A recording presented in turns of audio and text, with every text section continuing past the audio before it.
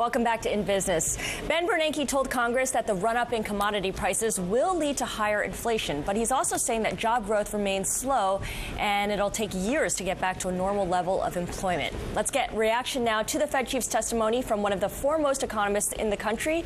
That is Martin Feldstein, professor at Harvard University. He also served as White House chief economist during the Reagan administration. Thanks for joining us, Professor Feldstein. We should be more accurate and say that Bernanke sees mainly a temporary rise in inflation from commodity prices. Central banks around the rest of the world think otherwise after they've raised interest rates. Is Bernanke correct?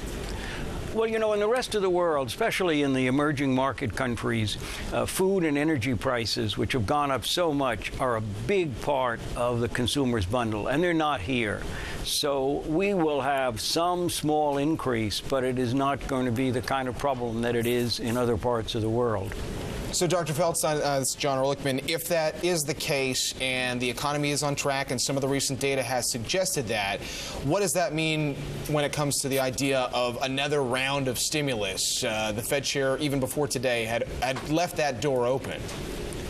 Well, I don't think we should have another round of stimulus, but having said that, I think there is a mixed picture now in terms of how much the economy is on track. There's no doubt that it rose substantially between the third and fourth quarters, but then it started slowing down toward the end of the fourth quarter, and the January numbers are not very good at all. Industrial production fell. Housing prices continued to decline. We saw the personal consumption expenditure numbers yesterday. They were actually a negative change. They fell in January. So this is not a strong economy.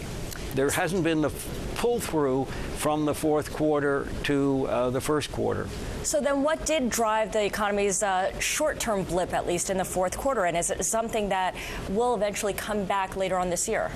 The key thing that drove it in the fourth quarter was a sharp fall in the savings rate between the middle and the end of last year. It dropped a full percentage point.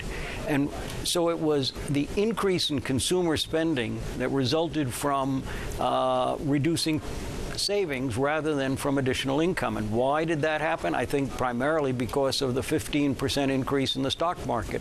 So higher and middle income people felt pretty good. They went and they spent more money, but that doesn't mean they'll keep doing it.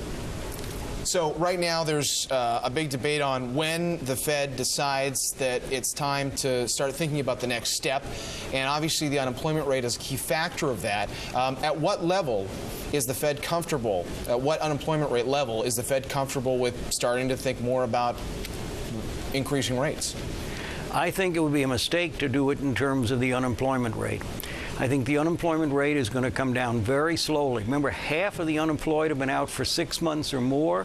There's a big overhang of people who are on short weeks, 3-day weeks and 4-day weeks. So that's going to come down very slowly, and we could start to see pressures building up in a variety of product markets before that.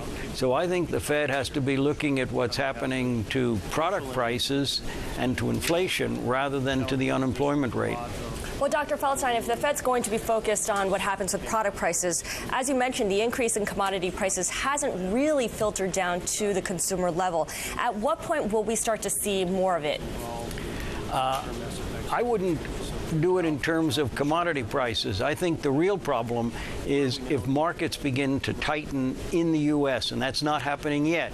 But in the next year or so, we could begin to see bottlenecks in particular product markets here in the U.S. starting to put upward pressure on inflation. But right now, inflation is very low. Unit labor costs were actually lower at the end of last year than they had been 12 months earlier.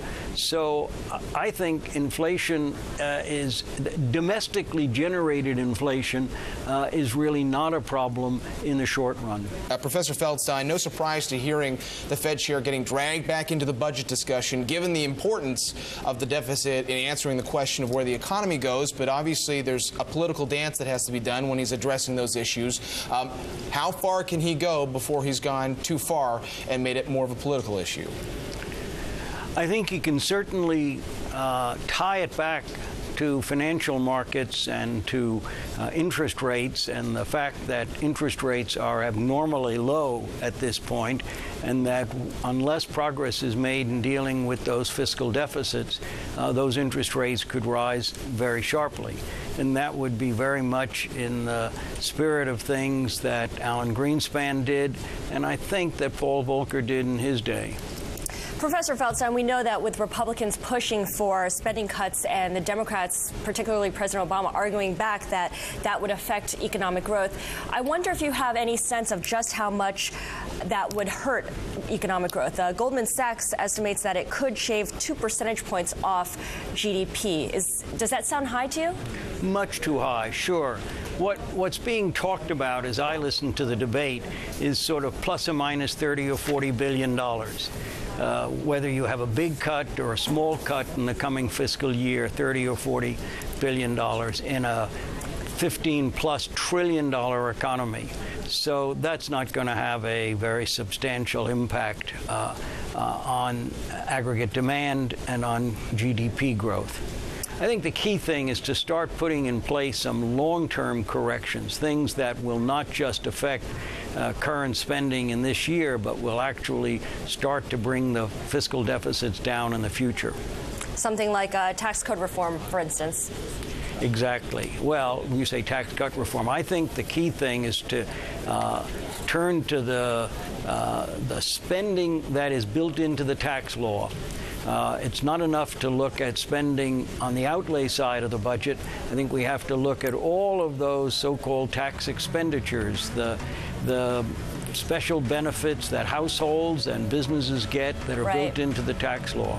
All right. We thank you for your time. Martin Feldstein, professor at Harvard University.